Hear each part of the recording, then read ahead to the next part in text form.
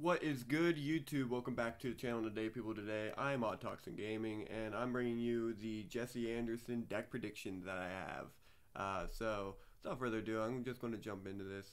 Jesse Anderson is one of the confirmed characters for the Duel Academy GX box that's coming out here in February. I think that he is one of Jaden's most well-known rivals. Also, he is a fan favorite deck. Crystal Beast is super cool. It's just the one thing that I have noticed about Crystal Beast, especially in Duel Links, is that they're not that good. And that just comes down to the fact that you need all 7 of your Crystal Beast monsters in the graveyard with different names. And there's only 7. And none of them are really that good except for, I think, maybe 2 or 3 of them. And yeah, I maybe in speed duels when they come, because it's a basic format, that they won't be that bad. But I don't know. I think Jesse Anderson there's going to have to be a lot that you have to do to make this deck good. But I have a couple of skills that I found in the custom forum for the skill cards, and that's Feel the Rainbow. I think this is a really neat skill. Also, I have no idea if these 2 skills are in Duel Links or not. So if they are, they are. But these 2 skills I think are really neat, that I read after reading through all the skills. And it's the requirement is flip this card over when you activate it. Once per turn, you can either discard a Crystal Beast card and draw a card, or send a Crystal Beast monster from your deck to the graveyard. So I think this card would be really cool because it's like a Into the Darkness Below type of skill. But you can fuel your graveyard, so you don't have to have the Foolish Barrels. You can literally just use your skill instead. It's once per turn, fill your graveyard, get all the accessible pieces you need, that way you can get them to the field. Or you can discard them from your hand and draw a card. So you just get your Crystal Beast monsters to your graveyard. I think this would be a really neat one. And then the second one is the one I feel like would be better if we got it. I read this skill and was like, wow, this skill is really cool. You can use this skill by sending 1 to 3 cards from your hand to the graveyard. Choose any number of Crystal Beast monsters from your deck as the number of cards you sent from your hand to the graveyard, and place them into your spell and trap card zone. So, and then you can only use this skill twice per duel, which I think is very fair if this is what your skill is. So essentially what you do is you just discard cards from your hand, and then what that does is let you search your deck for your Crystal Beast monsters and just put them into your spell and trap card zone. And I think that would be really, really cool. It kind of turbos out the deck the way that it's supposed to be played, and I just really like Transcendent Crystals. The other thing that me and a friend of mine were talking about is a skill that would give you a main phase 2. And yeah, I don't know. I don't think Konami would do that, at all. And it would be really funny just to have a main phase 2 for one deck in speed duels. But the reason why is because there's just one card in Crystal Beast that's literally a vanilla monster unless you have a main phase 2. But we'll get to that when we get to that card. So going down the list of the Crystal Beast cards, we have Amber Mammoth. If you don't know what this card does, it says you can change the attack to this target whenever a Crystal Beast monster is targeted for an attack that's not him.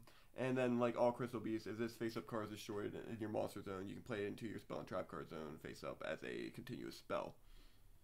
Next, we're going to the Amethyst Cat. This card is pretty cool, I guess.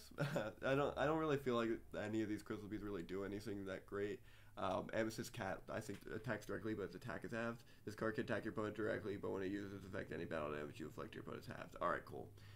So 600 direct damage. It's really neat, and it goes to 1200, but most monsters in the current meta kind of just climb this thing. Yeah, going on to the next card is Cobalt Eagle. I think this is the card I was talking about. It's either this one or the Tortoise. Once per turn, you can target a Crystal Beast monster you control and place that card to the top of the deck. Oh, okay. So target one Crystal Beast card you control, place it to the top of the deck. Why would you do that? Oh, I guess you get your monsters back to the top of the deck. Okay, Cobalt Eagle's not that bad. But yeah, Cobalt Eagle is really interesting, and yeah, whenever it's destroyed face up, you get to put it to your spell and trap cards face up. So I guess it's Tortoise that I was talking about. Once per turn, you can target one monster you control that attacked this turn, meaning you can't use this card's effect during the battle phase, because you can't use monster effects during the battle phase unless they're specified to be used during then. And so this card is literally just useless. It's literally just a 2-stop defender with an effect, and yeah, it's not that great. But you can target one monster you control that attack this turn, change that target to defense position. Cool. This card does nothing. When its face-up card is destroyed, you put it face-up in your spell and trap card zone. Next is Topaz Tiger. Topaz Tiger is a really cool one. I think he's in the top 3 best ones. I should have probably done Mammoth before I did any of these. Probably did Tortoise first, but oh well. Topaz Tiger, in my opinion, is like the third best generic Rainbow Beast, or yeah, Crystal Beast monster. If this card attacks an opponent's monster, it gains 400 attack during the damage step only, making it a 2000 beater. It's literally like a power corrupt Blade Knight for our format. The only difference is that it's not like stopping flip effects or anything like that. If this face-up card is destroyed in the monster zone, place it in your spell and trap card zone like all the rest of them. So yeah, that's what he does. Probably, like I said, I think he's definitely the third best, and then, you know, Mammoth is probably the fourth best. Eagle is the fifth, and then Cat's the sixth, and Taurus is the seventh. But going on to our second best Crystal Beast monster in the deck, it's Crystal Beast Ruby Carbuncle. This card is insane. Like whenever my buddy Alex would play Crystal Beast when we were younger, this card was like one of the best cards he would play. But it says when this card is special summoned, you can special summon as many Crystal Beast monsters as possible from your spell and trap card zone. So it's special summon, and then all those monsters that just got sent to your spell and trap card zone are now summoned to your field. But you only have 3 zones, so you only get to choose 2. But still, this is a really, really good effect. If this card face-up card is destroyed in the monster zone, place it in the spell and trap card zone as a continuous spell card. So this is one of your like better cards. And then, in my opinion, the best card in the this Crystal Beast deck is the Crystal Beast Sapphire Pegasus. So this card is absolutely insane. This is your best Crystal Beast monster. It's going to be a 3 of in every single deck, and it's like just because Jessie's coming means that this card is going to be in speed duels now. Like you can't give us Crystal Beast without Sapphire Pegasus. So this card says when this card is summoned, you can place a Crystal Beast monster from your hand, deck, or graveyard face up in your spell and trap card zone as a continuous spell card. That is insane. This card is literally like a better Stratos because it just works with Crystal Beast so well. You just add any Crystal Beast monster. It could be in your graveyard, in your hand, in your deck, and you just send it to your spell and trap card zone. That's why this card is going to be played at 3. Like, there's no reason not to. This card is going to be played at 3. Carbuncle is going to be played at 3. And then probably like 2 Crystal Beast, Topaz Tiger, and we're probably not playing Rainbow Dragon unless they have a skill to cheat it out. But we are getting Rainbow Dragon. That's like no ifs, ands, or buts about it. Like, Rainbow Dragon's coming to the game. If you don't know what this card does, it's an ultimate crystal monster. It can't be normal summoned or set, and has to be special summoned by this card effect by having 7 Crystal Beast monster cards with different names. And they have to be on your field or in your graveyard. This card cannot activate the following effect to turn special summoning, but it's a quick effect, making it like insane. Also, did you see this attack points? 4,000 attack points. Anyway, quick effect. You can send all Crystal Beast monsters you control to the graveyard. This card gains 100 or 1,000 attack for each monster sent to the graveyard. So it's like an FTK kind of card. Already, it's like if this card goes through with no monsters on your opponent's side of the field, it's like instant death. But in this case, it's like you destroy all of those cards, gain 1,000 attack for each. It makes it even easier to climb cards and then inflict with 4,000. The other effect is you can banish all Crystal Beast monsters from your graveyard and shuffle all cards on the field into the deck. So it's also like a kind of board wipe, kind of like a Black Rose Dragon, but not really. Rainbow Dragon has a lot of like neat effects. If they bring a way to cheat it out through a skill, that'd be really cool. But I couldn't see like if they do that, Rainbow's like Crystal Beast become the best deck. Being able to get Rainbow Dragon out like with the utmost of ease, it's like would be crazy. Sphere Karibos kill it though. Any card that switches to defense mode just kind of like annihilates it. But other than for that, like this card's insane. Going on into the spell cards, I should probably talk about the ones I want to talk about the least last, right? So we'll get to those last. First is Beacon. Special summon a Crystal Beast monster from your deck. You must have 2 or more Crystal Beast cards in your spell and trap card zone to activate and resolve this effect. So this card would be really cool in the late game. I think it's like a card, it's a card that's played in Crystal Beast, I think right now maybe. But it's just a really neat one. You get 2 of your monsters to your spell and trap card zone, special any of them from your deck. This allows you to special summon your Crystal Beast Sapphire Pegasus. Pegasus effect will activate, and then you will fill your zone with the 3rd Crystal Beast card. Crystal Blessing. Target up to 2 Crystal Beast monsters in your graveyard and place those targets face up in your spell trap card zone. Continue with spell cards. This is like a recursion spell. Very cool. It kind of reminds me of the lab card. I don't know what the name is off the top of my head, but it's the spell card that lets you target 2 of your normal monsters in your graveyard and add them to your hand. It's just this card's for Crystal Beast, and they go to your spell and trap card zone. Next is Crystal Tree. This card's cool, but it's a continuous spell card, so I wouldn't see why any of us would play it, but it doesn't mean that's not coming to speed duels. Each time a Crystal Beast monster is placed in either player's spell and trap card zone, which is why I think it's cool because it says either players, place one crystal counter on this card. You can send this card to the graveyard, take a number of Crystal Beast monsters from your deck equal to the number of crystal counters that were on this card and place them face up in your spell and trap card zone. So if you get 3 counters, or two counters, I guess, because you always want to keep that one zone open, you can send Crystal Tree to the graveyard and activate them both from your deck. Next on our list is Crystal Value. This is our draw card, I think. If you control 2 or more Crystal Beast cards in your spell and trap card zone, your opponent chooses one Crystal Beast card in your spell and trap card zone and send it to the graveyard. If you do, draw 2 cards. So this is like, kind of becomes like the pot of greed of the deck. And like every single monster in your deck goes through your spell and trap card zone. The only difference is that you have to have 2 to use this effect. So you can't use it right away, but it's still a really neat card to have. Last on our list, or not last on our list, getting into the 3 best crystal cards that I think could come to the format spell-wise is Crystal Promise. This card says target is a Crystal Beast card in your spell and trap card zone, special summon that target. This card kind of turns the deck on. The deck, like, you summon Crystal Beast, Sapphire Pegasus, use its effect, send Carbuncle or whatever, Topaz Tiger, I guess, and then what you do is use Crystal Promise off of that, summon your Topaz Tiger. So this kind of like turns the deck into like a special summon from the deck kind of thing, but you have to have certain pieces to do it, and I think that could be really cool. Other cards that I think are really good that could come to the format, and it would be awesome if they did because I love these cards. Rainbow Bridge. This is one of the newer cards that just came out for Crystal Beast, and it says add 1 crystal spell or trap card from your deck to your hand. So you can actually use this card to grab your Promise, making you play 6 Promise, which would be insane. You can also use it to grab your trap cards, your, like, you know, any crystal spell and trap. Like, and especially like this card here, Crystal Bond. This is like the card I think is the best crystal spell card to come out ever. This card is so good. If this card comes to Speed Duels, it would be like, how is this deck, like if this card came to Speed Duel, this deck is playable. That's my opinion. Like, this card here is like insane. What it says is add 1 Crystal Beast monster from your deck to your hand. Place 1 Crystal Beast monster with a different name from your deck face up in your spell and trap card zone as continuous spell. So not only are you adding a monster from your deck to your hand, not only are you reinforcements to arming a Crystal Beast monster, but you're also adding a crystal card from, or a Crystal Beast monster from your deck to your spell and trap card zone. So you use this effect, put your Topaz Tiger into your spell and trap card zone, add Crystal Beast Sapphire Pegasus, summon the Pegasus, and put your other card to the spell and trap card zone, like Crystal Beast Carbuncle. If you do this, and you have Promise in hand, then not only did you just fuel your card with 2 of them, but you summon Carbuncle and then get your Topaz Tiger as well.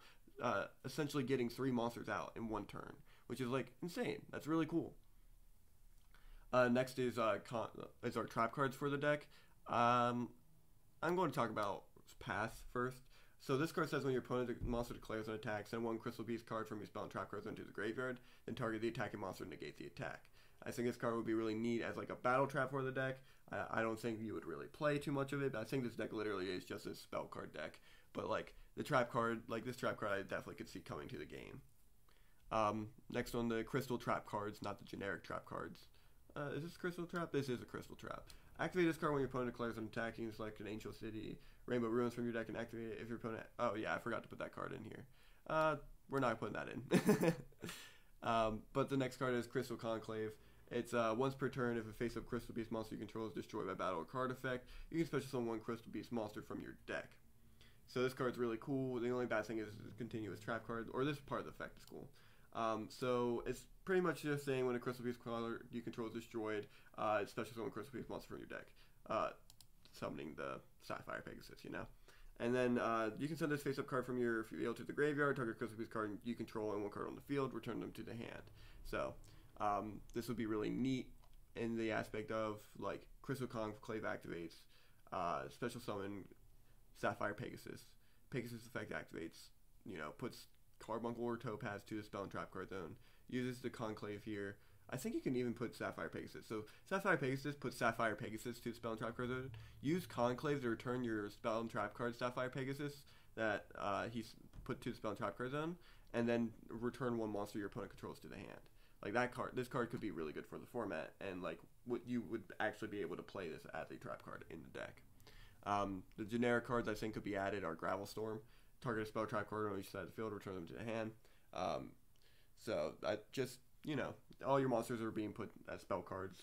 So that this was just in my opinion, be a good card to add, good generic card to throw into the box. And lastly is Rainbow Life. You discard one card until the end of this turn. Whenever you take damage, you gain that amount of life points instead. Rainbow Life is currently like in Duel Links, and I think it was being used for a while. I don't know if it still is or not. I haven't played since Pendulums came out. But yeah, Rainbow Life is like a really cool card. We should probably look up Ancient City Rainbow Ruins. That way I can talk a little bit about it. So this is Ancient City Rainbow Ruins. This is the field spell card that comes with this deck. And I think it's like insane for Crystal Beast. The only bad thing is I don't know if Konami would release this card because you have to have 4 to 5 monsters to the field. And yeah, I don't know if that's really like possible. I guess it is because you can kind of like, no, it's not, because it has to be Spell and Trap. You must have it. So this card reads: you must have this many Crystal Beast cards in your Spell and Trap zone to activate and resolve its effect. And it goes all the way up to 5.